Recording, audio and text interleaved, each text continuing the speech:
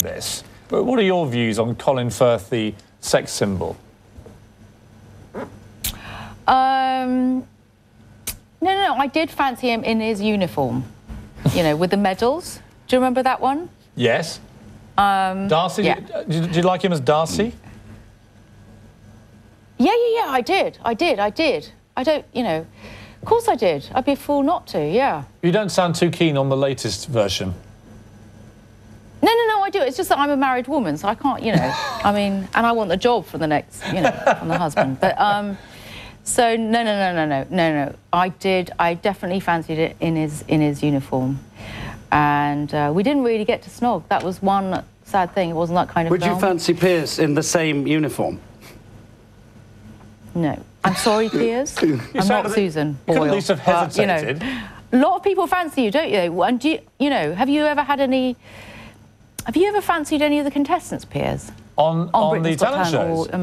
I was actually very fond of Susan Boyle. I thought she had an unusual attraction, which I found very appealing. I'm glad. Yeah. Because then, yeah, no, I mean, I watched that episode when she actually started speaking. Huh? I said, you should be pleased I'm attracted to the unusual and eyebrows, look. I've got eyebrows. Exactly. Yeah, well, no, I think she's an amazing... And I was there when I wasn't there, obviously you were there, but when she started singing, and it was truly magical. You must have been... What did it actually feel like? Oh, to be at Susan Boyle's audition. That was one of the most extraordinary things I've ever seen in my life. Wasn't it? Well, to see a woman come out who's, you know, a 48-year-old spinster in a tiny Scottish village, and everyone's laughing at her. She's having to sing like Elaine Page, and we're all sniggering and everything else. And then to watch her do what she did, and then to see this week, I think, in the American album chart, she's #1 with her second album. So 2 #1 albums in America, outselling Lady Gaga, is a kind of stuff of dreams. It's an amazing story. It is. It is. And given the song was I Dreamed a Dream. And if it was magic. It was absolutely hair-raising. If Susan Boyle was here now, Colin, singing I Dreamed a Dream, would your dream involve the Academy Awards, end of February, standing there, clutching the gong, making the speech you've been preparing and practicing for probably 40 years? You know, the thing that happens with this age, extraordinary advanced age I reached, is that it's not only the long-term memory going, the short-term memory is beginning to wither a little bit as well. And any projection into the future is becoming impossible. So all I think of now is how to get out of this interview unscathed. That's my dream, you know. And if there's a gong to be had tomorrow, then somebody hopefully will be able to tell me about that. You by the time this airs, you will have received your star, your Hollywood star. Yes. I mean, what a moment. It is. It is a moment. Would it be, if you were to win an Oscar for this, would it be the great moment of your career? Is it the pinnacle?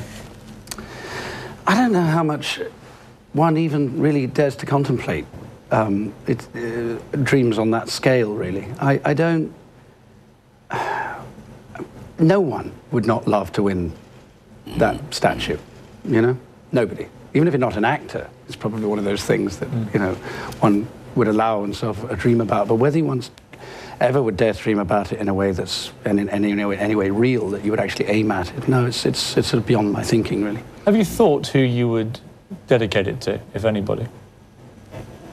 Who you'd be thinking of in that moment? Well, you know, I've had... Can I chip in here? Yeah, go on, darling. Me? Do you remember? How can we forget? He couldn't have been king without her, so same, yeah? Just remember, okay, short-term memory, I'll give you cue cards. You know, if I don't get... I'm sure I'll be on the sidelines somewhere supporting you, so just remember. Exactly, as Jeffrey said, I think this shoe should be on the other foot. We're having a very different conversation here. Helena, it's Jeffrey and me. Well, look, I want to wish all three of you the best of luck. I love the film. I think it's one of the best films I've seen in a long time. I think that all of you, in different ways, deserve great recognition in this awards season. Thank you for coming here, Colin, being one of my first guests in the new sparkly studio.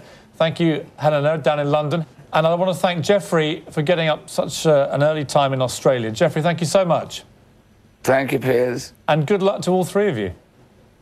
I really hope it is crowning glory for you, because it deserves it. Thanks. Thank you, Colin. Thank you, Piers. Thank you very much. No, Colin's going to get it.